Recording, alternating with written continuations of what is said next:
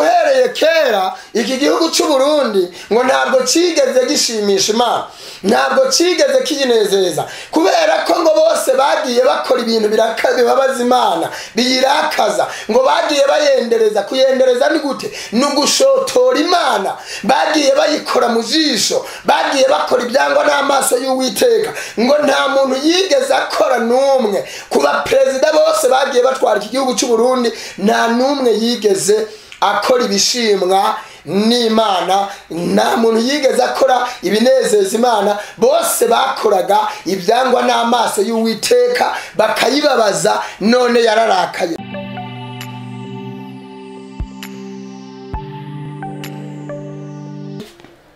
Turabashuhuje mu izina rya Yesu. Imana y'amahoro ibampere mugisha. Ni Reverend Pasteur Buhungu Abeli nk'uko musanzwe mumenyereye mu biganiro bya buri munsi. Rero dufite message idasanzwe, dufite message ikomeye ku gihugu cy'u Burundi. Rero tugiye kuvuga ibintu bikomeye Imana yanyeretse ku gihugu cy'u Burundi. Iyi message maze ibyumweru bibiri ndi kuyisengera kugira ngo nyishire hanze abantu babashe kumva iyi message.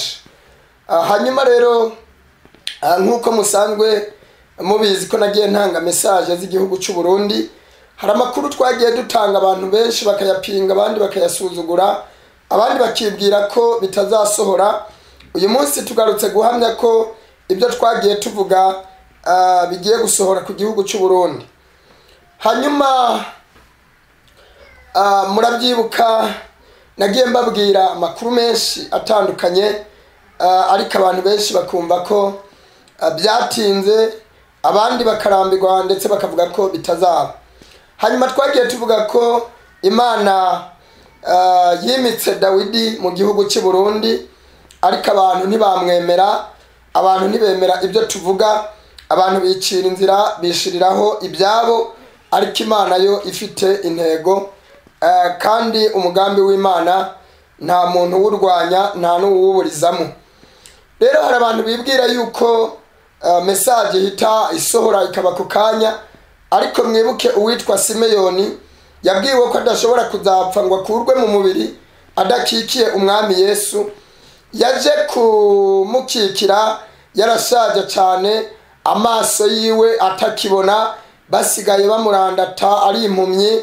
Bamuzanira uruhinja, bakamuzanira uruhinja yarukikira kumva si wa wundi, bamuzanira urundi akarukikira karusengera kumva si wa wundi. Ariko igihe kimwe aza kuvuka uruhinja, baramuzanira urwo ruhinja ngo arusengere. Amaze kurukikira yumva birahindutse, yumva imbaraga zibaye ukundi kuntu, kuko yari amaze kuba ashaje cyane atakibasha kuva hari, ndetse amaso ye ngo ntiyarakireba.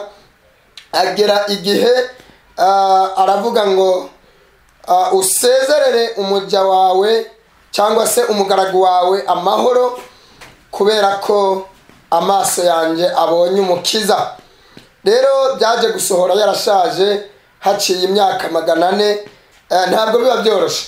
Imessage rero y'igihugu cy'u Burundi iravuga ngo i Burundi Imana igiye gukuraho abantu bishizeho cyangwa se birwaniriye bakanga kwemera iby'Imana ishaka. Imana ije rero kubyikorera, Imana ije kwimika Dawidi, Imana igiye gukora ibikomeye bidasanzwe mu gihe abantu banze kwemera kandi baraburiwe. Hanyuma iyi message iri mu bice bibiri. Harimo message ivuga ngo Imana igiye gukoresha imbaraga zayo ikureho ku nguvu ibyo bimitse mu gihugu bidahesha Imana icyubahiro. Ariko igice cya kabiri kiravuga ngo nk'ubu tubirebye igice cya kabiri kiravuga ngo amahoro azagaruka ubwo ishami rya Dawidi rizumbura. Imana ishimwe. Reka rero tubanze dusome aya magambo nk'uko Imana yampaye. Tubona muri Yeremiya ibice 32 duhere ku murongo wa mbere dusome. Haravuze ngo Yeremiya ategekwa kugura umurima muri Anatoti. Uwo n'umutwe w'ijambo. Yeremiya ategekwa kugura umurima muri Anatoti. Ijambo ryo ku murongo wa mbere w'iki gitabo riravuze ngo ijambo ryaje kuri Yeremiya rivuye kuwiteka mu mwaka wa 10 wa Sedekiya umwami w'Ubuyuda, wari umwaka wa 18 wa Nebukadinezari. Murongo wa kabiri, nuko icyo gihe ingabo z'umwami w'i Babuloni nibwo zagose i Yerusalemu, kandi umuhanuzi Yeremiya yari akingiraniwe mu gikari cy'inzu y'imbohe iri mu rugo rw'umwami w'Ubuyuda. Nuko Sedekiya umwami w'Ubuyuda yari yamufunze. Umwami yaramubajije ati, ni iki gituma uhanura utyo uti, uku niko Uwiteka avuga ati, dore nzatanga uyu murwa mu maboko y'umwami w'i Babuloni, kandi azawigarurira. Imana ishimwe. Uku niko bagiye kwigarurira umurwa w'i Bujumbura mu gihugu cy'u Burundi. Umurongo wa 4 haravuze ngo nawe Sedekiya umwami w'Abayuda ntazava mu maboko y'Abakarudaya, ahubwo azagabizwa umwami w'i Babuloni. Bazavugana bahanganye barebana mu maso. 5, kandi azajyana Sedekiya i Babuloni, niho azaguma kugeza ubwo nzamugenderera, niko Uwiteka avuga. Nubwo murwanya Abakarudaya ntimuzahirwa. Murabyumva abantu b'i Burundi? Nubwo mugerageza kurwanya Abakarudaya ntimuzahirwa, ntibizabahira, ntibizaborohera. Abakarudaya rero ushobora kwibaza ngo ni bande? Uyu mwanya biraza gusobanukirwa abanyabwenge, ariko nagiye mbivuga mu buryo butandukanye. Reka dukomeze umurongo wa 6. Yeremiya aravuga ati, ijambo ry'Uwiteka ryanjeho riti. Umurongo wa 7, dore Hanameli mwene Shalumu so wanyu azagusanga ati, tugure umurima wanje uri muri Anatoti, kuko ari wowe ufite ubutware bwo kuwugura. 8, bukeye Hanameli mwene data wacu asanga mu gikari cy'inzu y'imbohe, nk'uko ijambo ry'Uwiteka ryari riri, arambwira ati, ndakwinginga ugure umurima wanjye uri muri Anatoti mu gihugu cya Benyamini, kuko ari wowe ubasha kuzungura, kandi ubutware bwo kuwugura ari wowe ubufite. Uwigurire, nuko menya ko rya jambo ryavuye ku Uwiteka. Umurongo w'9, maze ngura wa murima uri muri Anatoti na Hanameli mwene data wacu, mugerera ibiguzi shekeri 17 z'ifeza.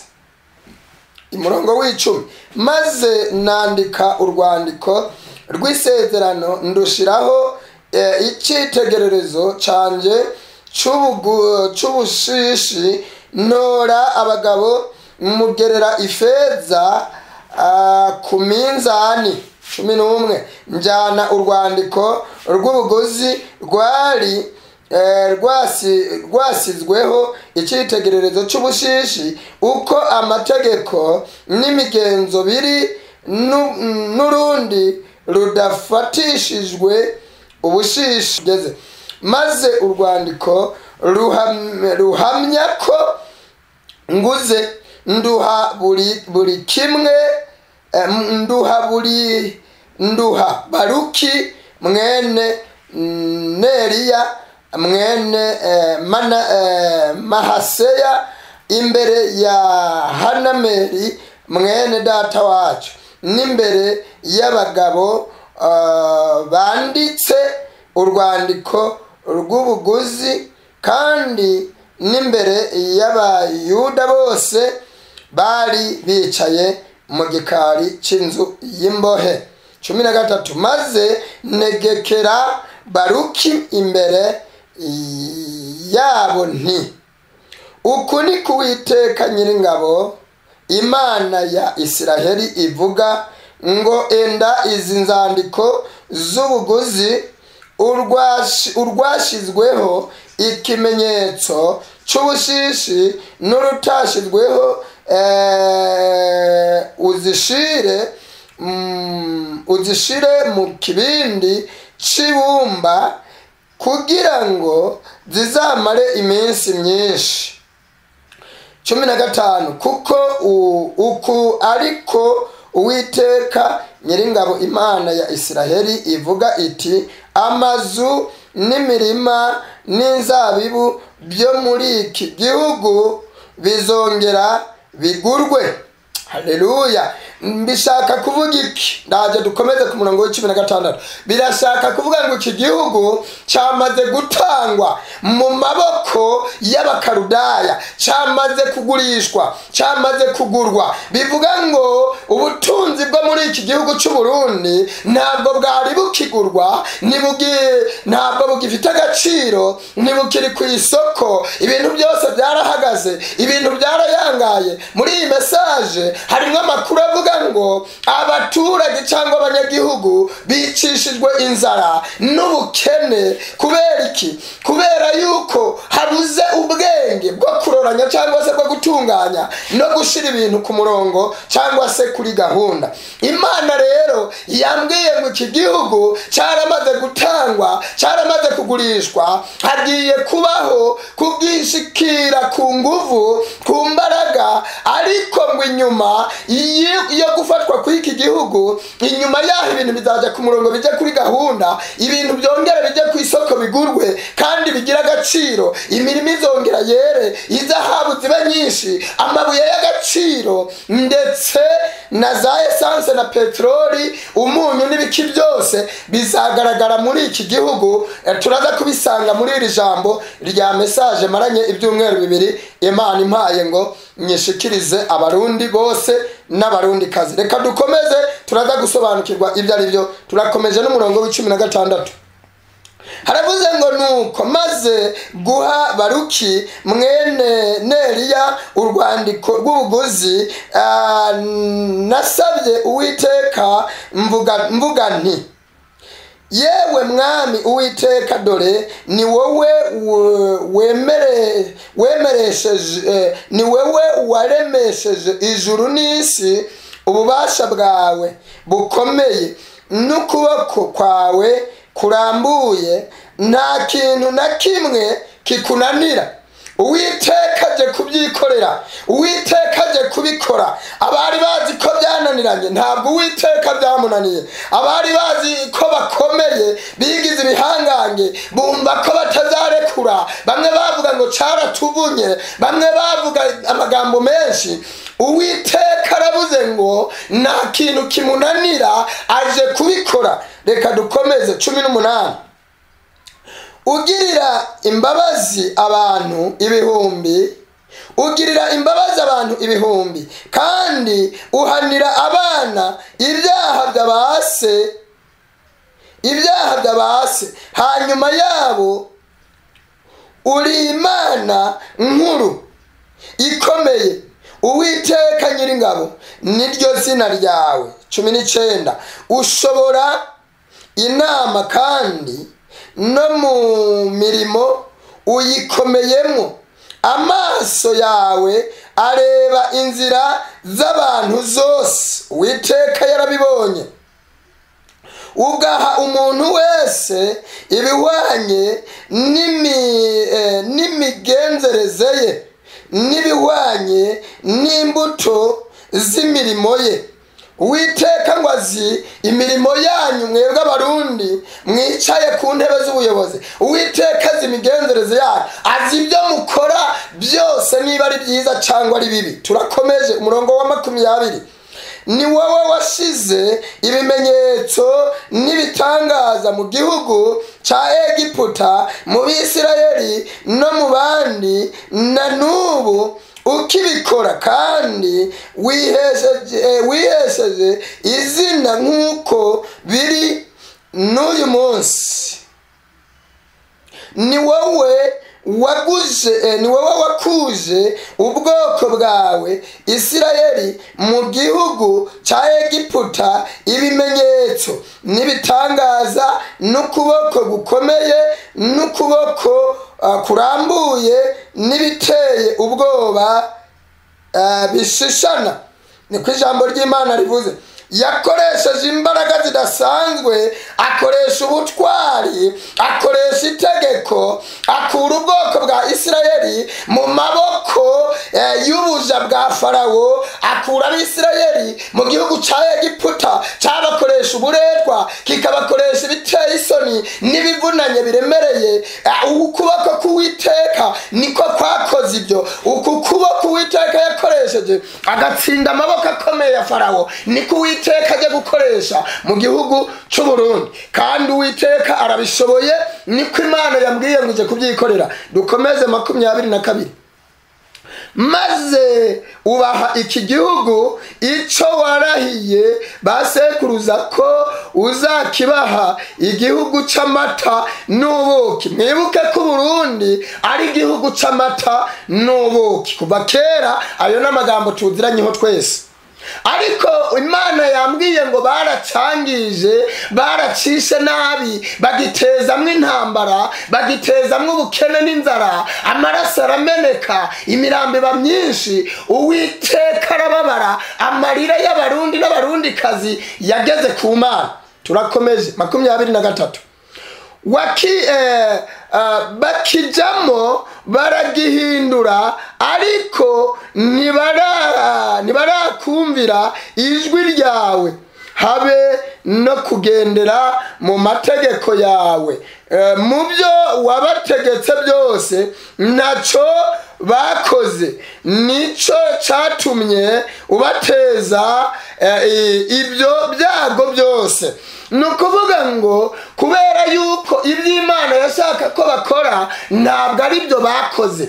Ni ukuvuga ngo bahinduye amategeko y'Imana, bakora ibyabo, igihugu bacimikamo izindi mana. Turaza gusangaho bubatsemo ngo n'utuzu, utuzu boserezamwo za Bayali, za Bali, niko Imana yambwiye. Utuzu baterekereramwo, utuzu bakoreramwo imana zitari Imana, itari Imana, n'utuzu mbega turaza kubibona byose muri iyi message. Bahinduye amategeko y'Imana. Turaza gusangaho Bibiliya iza kutubwira ngo binjije n'ikizira mu nzu y'Imana. Ibi bintu rero byababaje Imana ko batigeze bakora na kimwe mu mategeko y'Imana. Reka dukomeze 24. Dore ibirundo byo kuririraho, umenye ko dore ibirundo byo kuririraho. Tugeze ku murongo wa 24.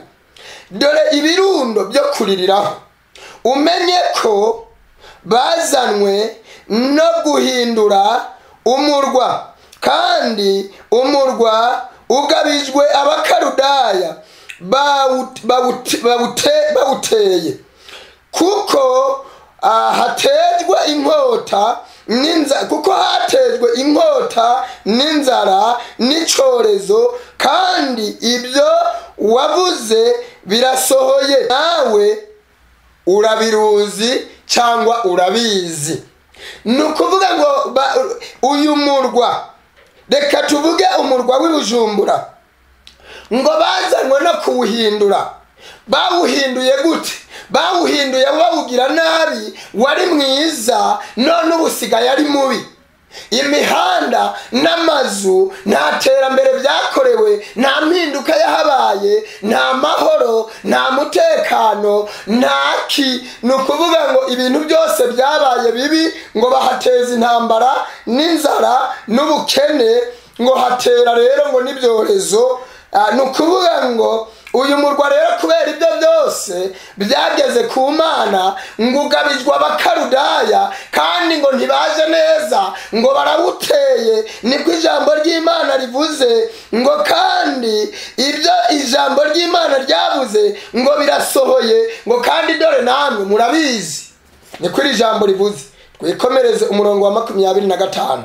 Kandi warambwiye mwami Uwiteka uti, igurire uwo murima ifeza kandi witorere abagabo, kandi umurwa utanzwe mu maboko y'abakarudaya. Dukomeze 26. Maze ijambo ry'Uwiteka rinzaho kuri maze ijambo ry'Uwiteka riza kuri Yeremiya riti, dore ndi Uwiteka Imana y'ibifite imibiri byose, mbese hariho ikinanira? Ibintu bari bazi ko byananiranye bidashoboka, Uwiteka ngo ntabwo byamunaniye. Igihe kimwe nigeze mbabwira ngo ntashaka kurimbura iki gihugu, ahubwo itegereje abantu ngo irebe ko bahinduka, kandi nyuma yo guhinduka bagahindukira, kuko ijambo ry'Imana rivuga ngo umuntu nahinduka ndetse akanahindukira ngo Uwiteka azamukiza, kandi ngo amukizanye n'igihugu. None rero naravuze ngo ntishaka kubarimbura, ahubwo irabategereje. Ni nayo mpamvu byari byaratinze, yategereje ko bahinduka ndetse ngo banahindukire, bareke ibikorwa byabo bibi, bareke inzira zabo mbi n'ingeso zabo mbi, ahubwo aho guhindukira ibibi bikomeje kuba byinshi. Uwiteka rero azanye imbaraga, aje kubyikorera. Uyu murwa arawugabije abandi bashoboye kuzawukorera. Imana ishimwe. Dukomeze 28. Ngo nicyo gituma Uwiteka avuga atya ati, dore ngiye gutanga uyu murwa mu maboko y'abakarudaya no mu maboko ya Nebukadinezari umwami w'i Babuloni, kandi azawuhindura awusubize ku rugero rwiza, rushimwa n'amakungu, rushimwa n'amahanga, rushimwa n'abaturanyi, rushimwa n'abantu bose bazabona uyu murwa. Ushobora kwibaza rero ngo abakarudaya bagabijwe uyu murwa ni bande? Turaza kubamenya abaribo, kuko narababwiye ko Imana yatoranyije Dawidi, imwita Dawidi, ariko ni umuntu kandi ni umurundi. Mwese muramuzi, naramuvuze, naramushize mu bitangazamakuru, abantu batari bake baramuzi. Rero reka dukomeze dusome, turaza gusobanukirwa. Tugeze ku murongo wa 29. Kandi abakarudaya barwanye uyu murwa bazaza bawutwikane n'amazu ayo bajyaga boserezaho Bali ni imana z'ikigirwamana. Bali ni ikigirwamana. Imibavu boserezaho Bali imibavu, bagasukira izindi mana amaturo y'ibinyobwa by'inzoga kugira ngo bandakaze. Bivuga ngo bababaje Uwiteka, bubatse utuzu twa Bali. Murabizi CNDD FDD hari utuzu yagiye yubaka hirya no hino. Utwo tuzu ntabwo nzi ko batwita, ariko ni indaro, ni inzu z'indaro bubakiye ikigirwamana cyitwa Bali.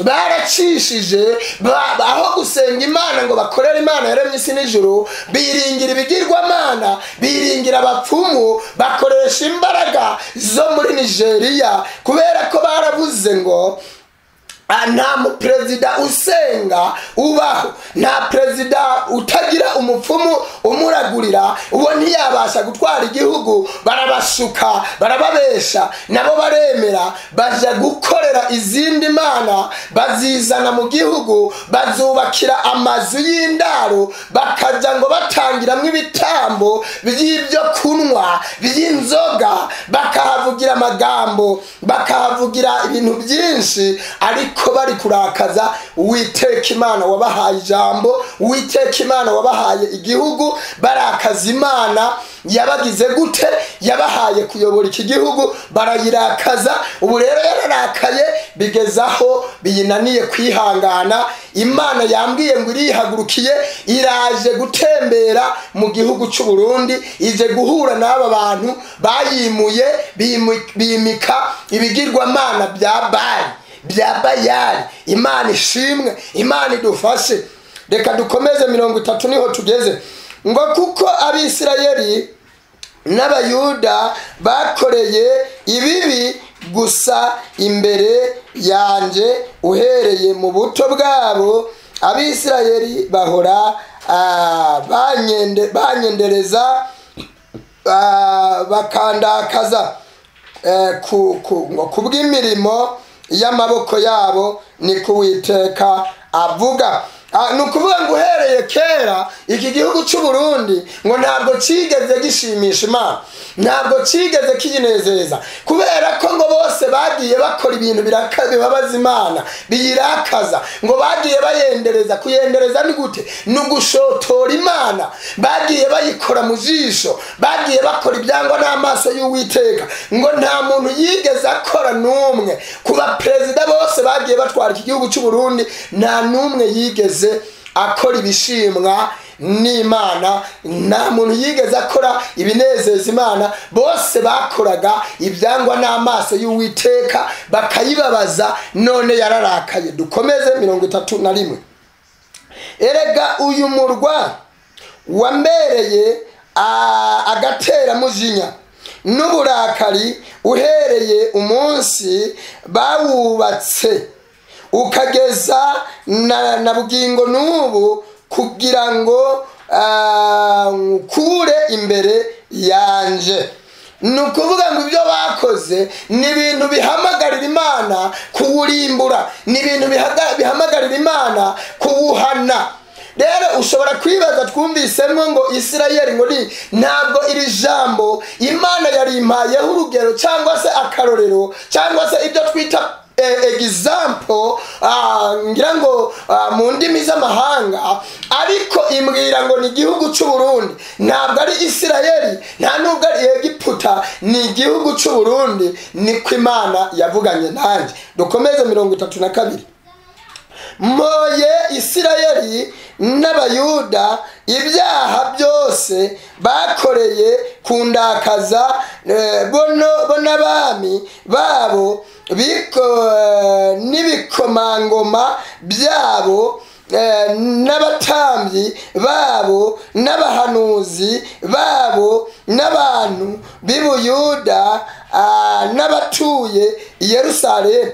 Noneho iri jambo riravuze ngo iki? Riravuze ngo ahubwo n'abatambyi barimwo, n'abahanuzi babo, n'ibikomangoma byabo. Imana ivuze ngo n'aba bantu biyita abapasiteri, bakiyita abakozi b'Imana, ariko bigize abahanuzi babo, bakorana na Bali. Ntibakora ibyo Uwiteka yabategetse gukora, ahubwo bakora bashigikira Bali, bafasha ibigirwamana, bazi cyangwa se bibesha, bazi ngo bari gukorera Imana. Imana ivuze ngo bose irabaziye, nta n'umwe izasiga. N'abatambyi, n'abapasiteri, n'abakozi b'Imana bigize abahanuzi, bahanurira aba bakuru b'ibihugu n'abandi babafasha kuyobora ibikomangoma n'ibikomerezwa muri iki gihugu. Uwiteka arabaziye kuko mwakoreye Bali, mwibesha ngo muri gukorera Imana. Reka dukomeze 33. Aya magambo n'amagambo maremare, n'amagambo akomeye, n'amagambo ateye ubwoba Uwiteka yampaye ansobanurira uko agiye kubigenza ku gihugu cy'u Burundi. nk'uko byabaye mu gihe cya Egiputa no mu gihe cy'Abisirayeli, niko Uwiteka ajya kubigenza, kubera ko Farawo yari yigize agakomeye, yigira agahambaye, yumva ko ari ntakorwaho, yumva ko kandi nta n'Imana ibaho yamushobora. Ariko Imana y'Abisirayeli, Imana ikomeye, yakuzeyo Abisirayeli ngo ukuboko kwayo gukomeye kw'imbaraga nyinshi, ibanza gusiribanga ingabo z'Abanyegiputa ndetse na Farawo. Murazi ko yabigenje, yabahonereje cyangwa se yabiciye mu nyanja itukura, bose bamarwa n'amazi. Reka turaza kubibona, dukomeze dusome tugeze umurongo wa 33. Umurongo wa 33 uvuze gute? Uravuze ngo kandi aho kumpangaho amaso banteye umugongo, nubwo nabigishaga nkazinduka kare nkabigisha, ntibarakumvira kugira ngo bemere kwigishwa. Bivuga ngo Imana yabatumaho abahanuzi bakazinduka cyangwa bakagorobeza bakabigisha. Imana yabatumye, nanjye ubwo ndimwo, hari n'abandi mwagiye mubumva, harimo Barakamfitiye, harimo n'abandi mwagiye mwumva amazina yabo, ndetse na Bucumi Deniza nawe yagiye atanga ubuhanuzi ku gihugu cy'u Burundi. Nukuvuga rero ngo ntibigeze bemera iby'Imana yabadutumyeho, ntibigera bemera ko Imana yabazindukiye cyangwa yabagorobereje ibigisha, ngo kugeza na magingo aya ntibarakemera kwigishwa, ntibarakabyumva. None ko batarakabyumva bizagenda bite? Amatwi y'intumva bigenda bite? Iyo umuntu aburiwe ntiyumve bigenda bite?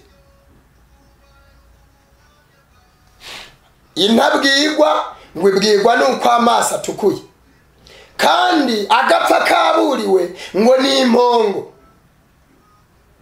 Nta kundi rero njyewe ndimo ndabasezerera, ntacyo ntakoze, ntako ntagize, nk'abantu nkunda, bene wacu, ba data wacu, ba papa wanje, bashiki banje, na babyara banje, imiryango yose yaba igihugu cy'Abarundi n'Abarundikazi, ntako ntagize kugira ngo ndokore ubuzima bw'abavandimwe banje, ubuzima bw'abavukanyi banje.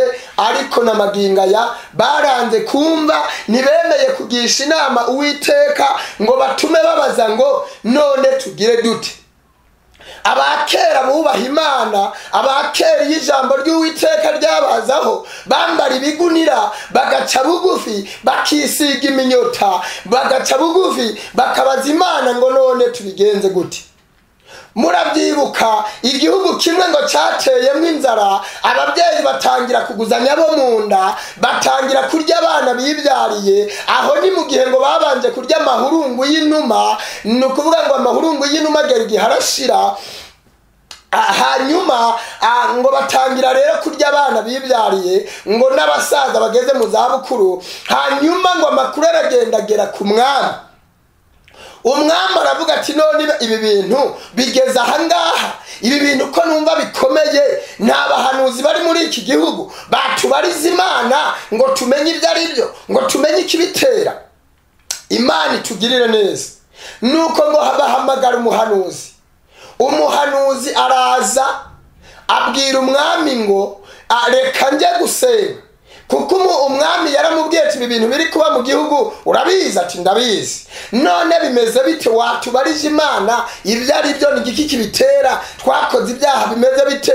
Ngo umuhanuzi aramubwira ngo reka njye gusenga, nzagaruka nguhe igisubizo. Umuhanuzi ajya gusenga, aragaruka abwira umwami ngo ati uzi uko Imana yambwiye? Imana yambwiye ngo yumvise amarira, yumvise gutaka kwa bene gihugu, Imana igize imbabazi, ejo ku irembo ry'isamariya ibiryo bizaba byabonetse.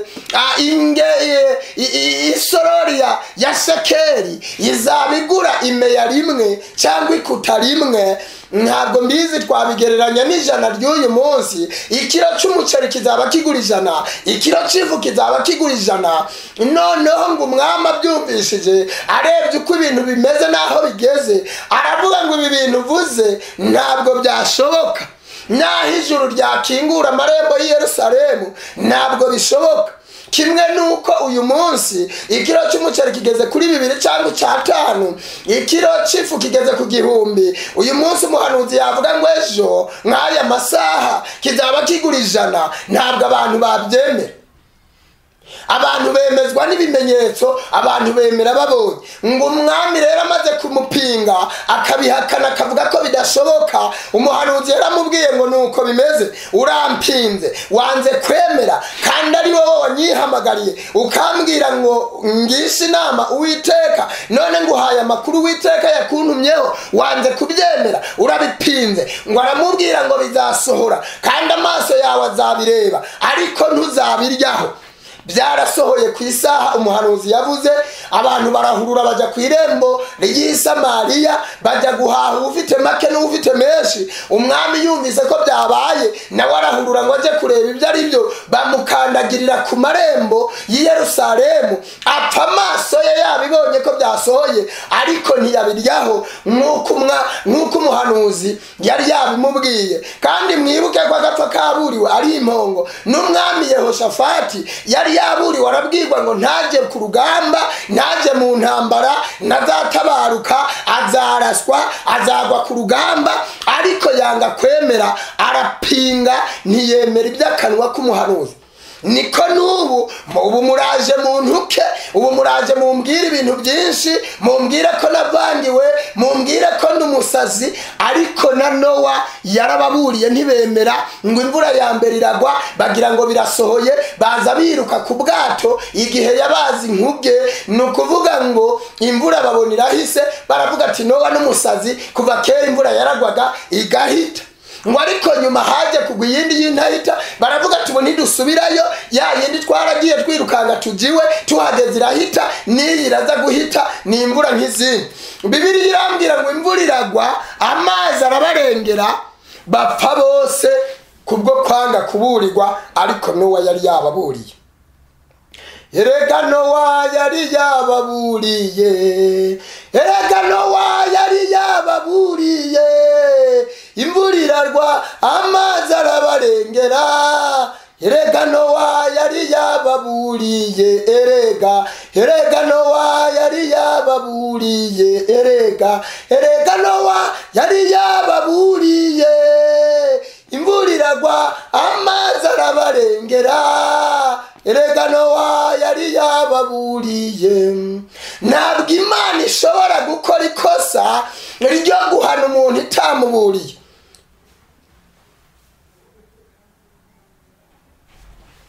Ntabwo Imana ishobora gukora ikosa ryo guhana umuntu itagize ute, itamuburiye.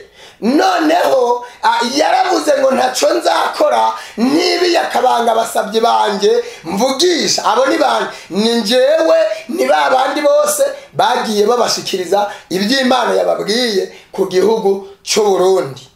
Hamwe n'ibyo rero, ntabwo mwigeze mwemera intumwa n'abahanuzi. Bamwe mwarabica, abandi mukabafunga, abandi mukagira gute, mukabahanisha ibindi bihano byinshi narinze kuvuga. Ariko ku by'ukuri mumenye neza ko Uwiteka abahagurukiye. Reka dukomeze dusome 34 niho tugeze. Haravuze ngo ahubwo abahagaritse ibizira byabo mu nzu yitirirwa izina ryanjye kugira ngo bayanduze, kugira ngo bayanduze. Bibiliya yivuze iki? Yivuze ko ikizira bahagaritse mu gihugu cy'u Burundi ngo cinjiye no mu nzu y'Uwiteka kugira ngo bakomeze bayanduze. Ni kubera iki? Ni kubera ko n'abayobozi b'amatorero bagendera ku nama bagirwa n'aba bakuru bakorera Bali, bakorera ibigirwamana. Bemeye inama zabo, bemera kugendera munsi y'amategeko yabo, bemera ikizira ko cinjira no mwitorero kugira ngo bayanduze. Ibyo rero ntabwo Imana igiye kubyihanganira. Dukomeze umurongo wa 35. Kandi bubatse ingoro za Bali iziri mu gikombe ca mwene Hinomu kugira ngo banyuzurize Moleki n'ikigirwamana, kugira ngo banyuzurize Moleki abahungu babo n'abakobwa babo mu muriro. Ico ntari nabategetse habe no kugitekereza, kuko bakora ico kizira bagacumuza Yuda. Imana idufashe cyane. Nukuvuga ngo iki? Nukuvuga ngo abakobwa banyu n'abahungu banyu baramaze kurya uburozi, baramaze kurogwa, kuko bamaze kwemera inama bagiriwe n'aba bantu bosereza imibavu Bali, cyangwa se bakuzuza Moleki ibizira by'iki kigirwamana. Bivuga ngo rero abarundi n'abarundikazi bamaze kwandura, benshi bamaze kurya uburozi, kuko bemeye gukorera izi mana za Bayali, ndetse buzuriza Moleki ikigirwamana uburozi. Kandi abahungu banyu n'abakobwa banyu barabyemeye, baraburya.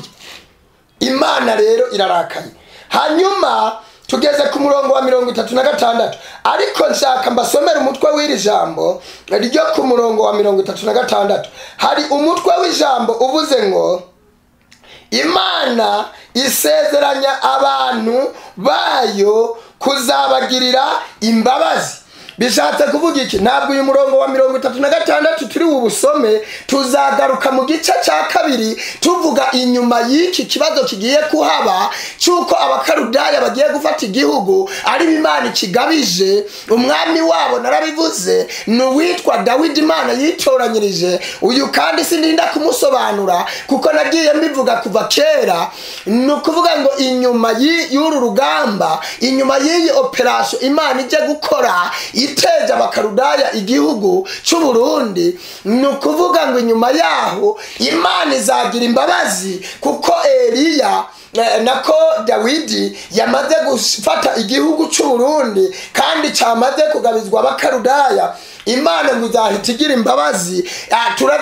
Tuzareba rero mu gice kigira kabiri iby'Imana izakora muri izi mbabazi, nibiki Imana yitegura gukorera i Burundi. Mbateye amatsiko. Inyuma yaho hazabiki? Hari imirimo myiza, hari bitangaza, hari kugirirwa neza n'Imana, hari ibyiza Imana igiye gukora kuri iki gihugu. Igihugu kizaba icamata n'ubuki, igihugu kizaba amahoro masa, igihugu kizabamwe ubutunzi, igihugu kizagira iterambere. Muri iki gice cya kabiri tuzarebera hamwe ibyo Imana igiye gukora muri iki gihugu kigabijwe ab'Imana ishaka kugira ngo bagikorere. Imana iduhane umugisha. Message ya mbere nahirangiriye. Iyi message icitsemo ibice bibiri. Mu gice cya kabiri rero tugomba kuzareba iby'Imana yenda gukora cyangwa igiye gukorera abarundi n'abarundikazi. Imana izaba yararinze, Imana izarinda abayubaha, Imana izarinda bayiciriye bugufi n'abayemereye, Imana izarinda umuntu wese ari bwakire neza ubu buhanuzi,